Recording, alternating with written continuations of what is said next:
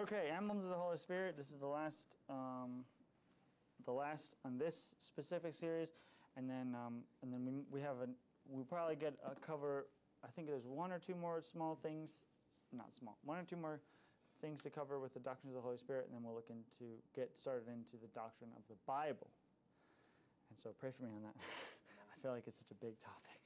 I want to do it right, but like I'm not Gail Riffingler or Bill Grady or any of those guys, or Gene Kim or Ruckman, or I mean, like, goodness gracious, this is going to be. Anyways, we'll see. But all right, so emblems of the Holy Spirit is part 3. We've covered water, fire, wind, oil, and then this time we're going to look at rain, dove, voice, and seal. Okay, so let's jump right into it. Turn to Deuteronomy chapter 28. So the first thing is dew and rain is another emblem of the Holy Spirit in the Bible. Dew and rain. We'll read the verse and we'll pray and then we'll proceed. Dew and rain. Deuteronomy 28.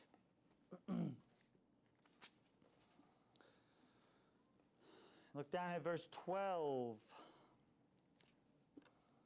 Deuteronomy 28, verse 12, the Bible says, "The Lord shall open unto thee his good treasure, the heaven, to give the rain unto thy land in his season, and to bless all the work of thine hand, and thou shalt lend unto many nations, and thou shalt not borrow." Let's pray. Dear Heavenly Father, give me the right words, give me the wisdom, Lord. Just get me out of the way, Lord. Hide me behind the cross. I pray that you'd use me for your glory, Lord. I pray that this message would be a blessing to the church. I pray all these things in Jesus' name. Amen. Amen. So, the obvious cross-reference to this verse is going to be over in Matthew, where God is the Father that He knows how to give good gifts. And what is the gift that He speaks of in the Gospels? The Holy Spirit. And so this is a physical promise to Israel, but we can draw a spiritual application here and say that this is a picture of the Holy Spirit, the blessing of the Holy Spirit that God gives. Come on. This is dew and rain, right? Man, they're beautiful too. Yeah, to give the rain unto the land. And this specifically talks about rain. There's other verses about the dew dropping as well, and kind of similar phraseology. But it's a picture of the Holy Spirit. And you think about the Holy Spirit, you think about rain in particular, it's similar to water. It's refreshing, it's abundant, it fertilizes, it has a lot of it's water, right? So there's a lot of similar characteristics. We don't want to just totally rehash all those points. But there's one particular one that I thought was really interesting and unique to dew in particular, that really exemplifies this. So look at 2 Samuel chapter 23. I thought this was super interesting. 2 Samuel chapter 23. This is dew. Because the Deuteronomy 28 talks about the rain, but a similar imagery comes on with the dew. So look at 2 Samuel 23.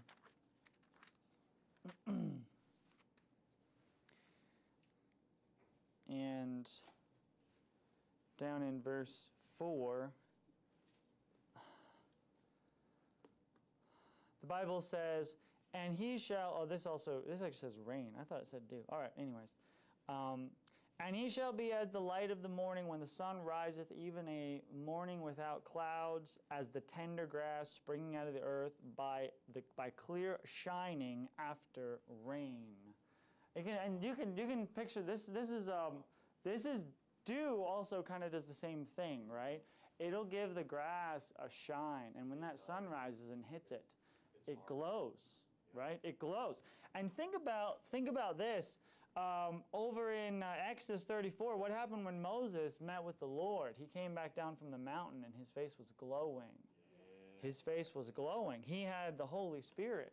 He had the Spirit in him, and he had an encounter with God. The sun shined, and he was glowing, just like when you get that water on the grass, and the sun hits it, and it glistens.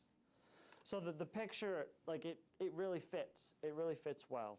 So dew and rain in the Bible can sometimes picture the Holy Spirit. And if you look throughout the Old Testament, there's all these examples. Am I going to get into, let me see if I'm stepping on my, no, I'm not. It's kind of interesting in yeah, what? It was kind of interesting when you look in Exodus when the dew lay around about, and then after that Yeah, I thought about going to that. I was looking at that verse. So in Exodus chapter 16, what happens is the dew falls in the night, and then the manna falls after that. And doesn't that so perfectly fit what happens, where the Holy Spirit shines light in someone's heart to receive the good seed of the Word, the manna from heaven, and it takes root in the person's heart, and the soul is saved.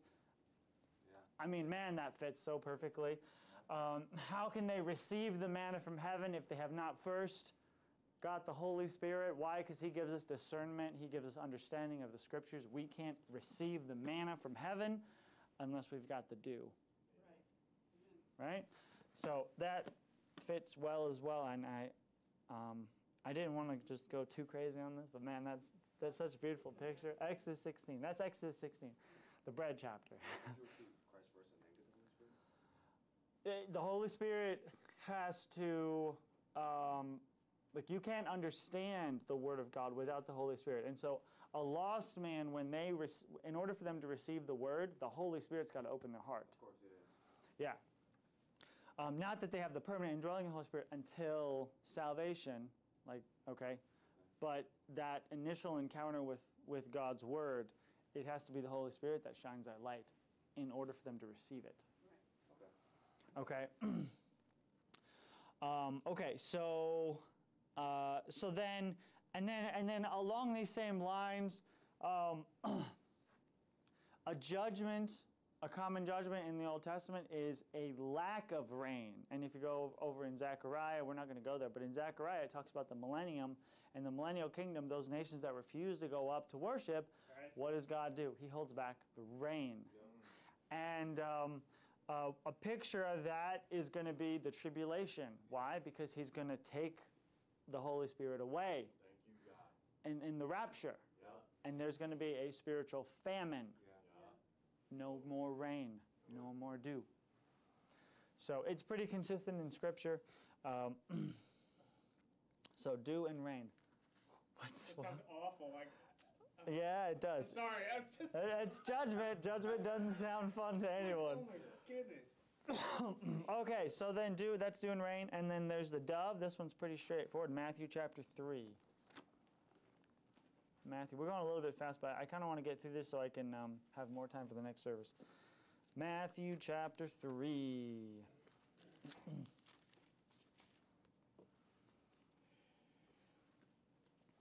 And down in verse 16.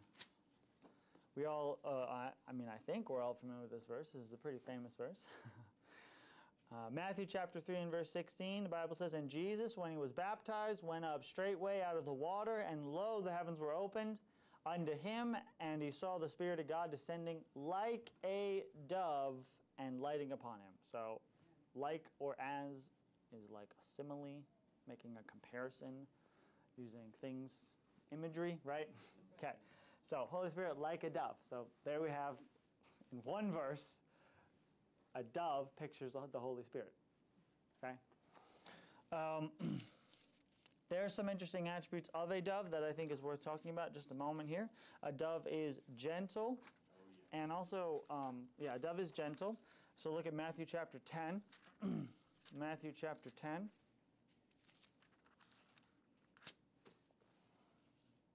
Verse 16. Bible says, "Behold, I send you forth as sheep in the midst of wolves. Be therefore wise as serpents and harmless as doves." And the Holy Spirit is gentle, And the way the Holy Spirit leads, He's gentle. He uses subtle things. Think about like Psalm 23. "Yea, though I walk through the valley of the shadow of death, I'll fear no evil."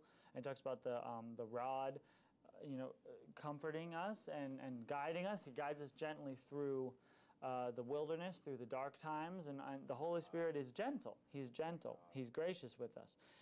In Galatians 5, we know this is talk about the fruit of the Spirit, and one of the fruits is gentleness. Yeah. Okay? So the Holy Spirit is gentle, and that's one of His fruits in you. If the Holy Spirit is in you, He should be producing gentleness in you.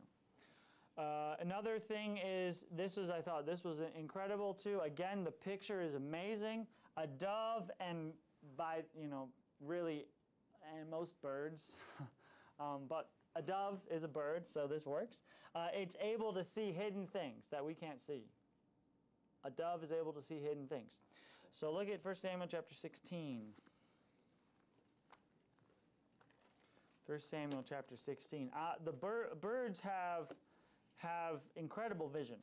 Birds have incredible vision, and doves are pretty up high on the list there. I think the eagle wins or something like that. It's like the best of the best as far as the vision of birds. It's like everyone has But- its king. Yeah, but doves, man, doves can see. And birds, in general, they can do things like they can see the stars during the day. Birds, any kind of bird, pretty much, as far as I'm aware. But doves definitely can. They can see the stars during the day. And so how can they navigate the whole earth on a regular, like in their cycles, right? They navigate over miles. You're like, well, how in the world do they do that? Well, They finally figured it out. maybe because they can see the stars. Maybe, I mean, obviously there's the instinctual aspect of it as well. I mean, I don't know how the Lord designed it, but they can see the stars. We use the stars to navigate the earth. They might as well. They might too. But doves can see hidden things. They can see more colors than we can see. They can see more. They can see the UV spectrum of light that they can see into that UV spectrum that we can't see. And so there are things like there might be something on a surface that shows up only on the UV spectrum that we couldn't see. A bird like a dove would be able to see that, and so they see more colors than we do. They have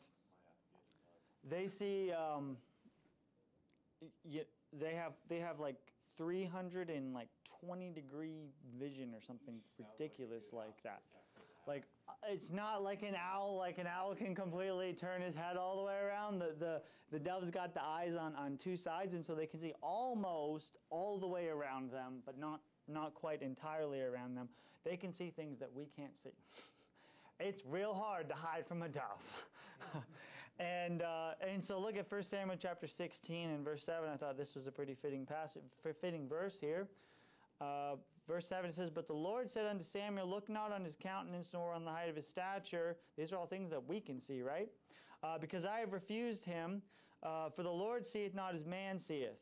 For man looketh on the outward appearance, but the Lord looketh on the heart." The Holy Spirit can sees things differently than we do.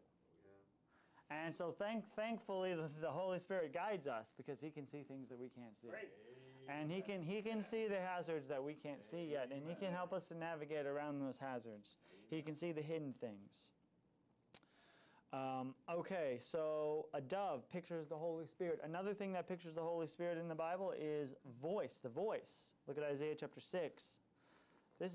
I find this to be fascinating. Fascinating. Isaiah chapter 6. I'll have to find Isaiah. It's somewhere in the Bible.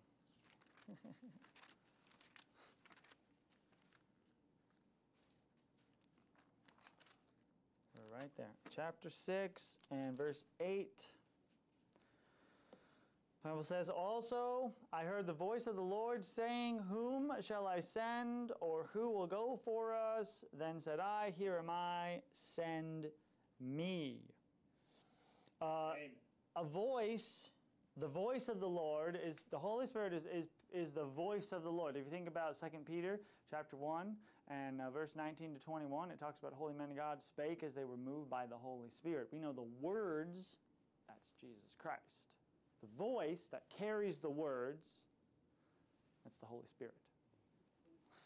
Okay, now if you turn over to Matthew chapter 10.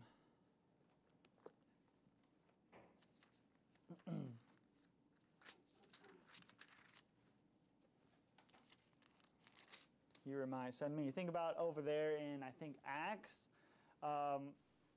Philip was sent by the Holy Spirit. Here am I, send me. Okay, just to tie into Isaiah chapter 6. Matthew chapter 10, verse 20. The Bible says, For it is not ye that speak, but the Spirit of your Father which speaketh in you. See that? The voice, speaks, that voice is the Holy Spirit. The words we know are Jesus Christ. He's the word of the Lord. John chapter 1. And all that makes sense because sound is carried by wind. Yeah, sound is carried by wind. Exactly. It's so many layers. Sound is also carried by water too. Especially the low frequencies, the bass frequencies, they can go through. They travel through water exceptionally well. Life cells, they say allegedly, like there's certain frequencies you can play that manipulates individual Yeah. cells within the body. Oh yeah. So a voice speaks, and again, it was the word of God through the prophets was through the inspiration of the Holy Spirit. Okay, and that's 2 Peter chapter 1 verse 19 to 21. For prophecy came not in old time by the will of man, but holy men spake as they were moved by the Holy Ghost. Okay, so a voice speaks, a voice guides. Isaiah chapter 30. Isaiah chapter 30.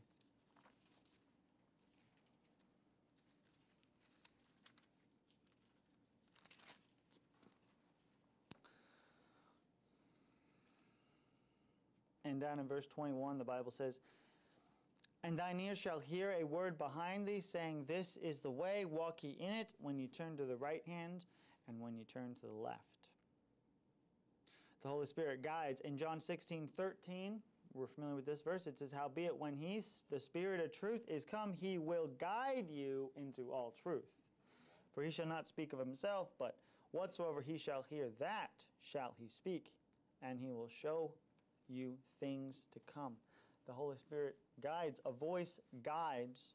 The Holy Spirit guides. A voice speaks. The Holy Spirit speaks. He's the voice of the Lord. And then a voice also warns. Look over at Hebrews chapter 3. Hebrews chapter 3.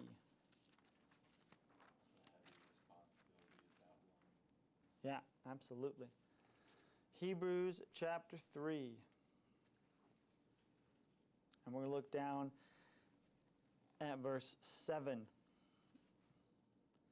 Bible says, "Wherefore, as the Holy Ghost saith, today, if ye will hear his voice, harden not your hearts, as in the provocation in the day of temptation in the wilderness, when your fathers tempted me, proved me, and saw my works 40 years, when I was grieved with that generation, and said, They do always err in their heart, and they have not known my ways.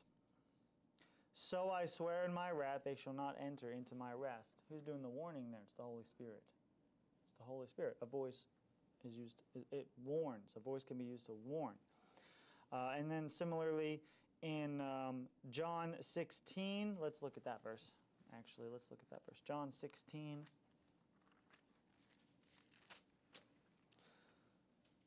In John 16, Jesus Christ is he's getting ready to go, and he's telling them that he's going to send the Holy Spirit, and this is what the Holy Spirit's going to do. And look at what the Holy Spirit does. In John chapter 16, verse 7, it says, "Nevertheless, I tell you the truth, it is expedient for you that I go away." That's Jesus Christ leaving. "For if I go not away, the Comforter will not come unto you." That's the Holy Spirit. "But if I depart, I will send him," the Holy Spirit, "unto you. And when he is come," this is what the Holy Spirit's going to do, "he will reprove the world of sin and of righteousness and of judgment. Of sin, because they believe not on me. Of righteousness, because I go to my Father, and you see me no more. Of judgment, because the prince of this world is judged." The Holy Spirit is going to be warning the lost about the judgment of God. Okay, so then, last thing, a seal also pictures the Holy Spirit in the Bible. Ephesians chapter 4.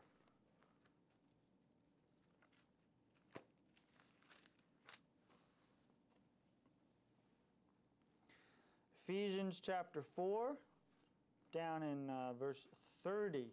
This is one of the doctrines of salvation that's really important, is we receive the seal of the Holy Spirit at salvation. And Ephesians chapter 4, verse 30, the Bible says, "And grieve not the Holy Spirit of God, whereby ye are sealed unto the day of redemption. You're sealed at salvation by the Holy Spirit. So the Holy Spirit is a seal.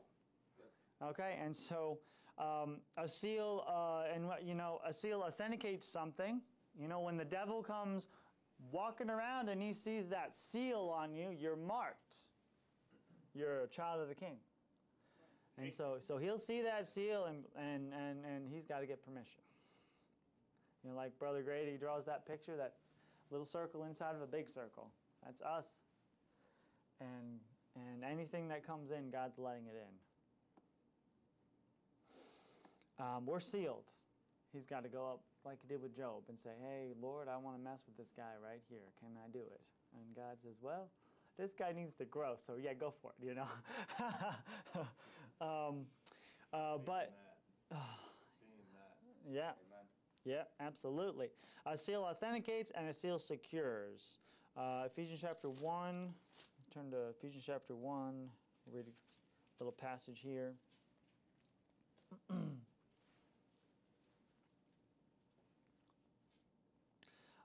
Verse 13, it says, in whom ye also trusted, after that ye heard the word of truth, the gospel of your salvation, in whom also after that ye believed, ye were sealed with that Holy Spirit of promise, and this is the function of the seal, which is the earnest of our inheritance until the redemption of the purchased possession, unto the praise of his glory. Amen. Brother Daniel, I know you recently bought a house. You had to give earnest money. And that earnest money went into an escrow account, and it told all the parties involved that this house was going to be yours, and no one else could have it unless one of the various exceptions that defaults the whole thing, right? But it secures the purchase until all the paperwork and all the other details can be dealt with. And so the Holy Spirit is our earnest, and it secures the purchased possession, which is us, until the redemption, which happens at the rapture. When God redeems this purchased possession, He's bought us. That Holy Spirit is the earnest. He's securing His purchase by sealing us with the Holy Spirit. So that seal secures and authenticates. Praise the Lord. So that concludes my the Emblems of the Holy Spirit series.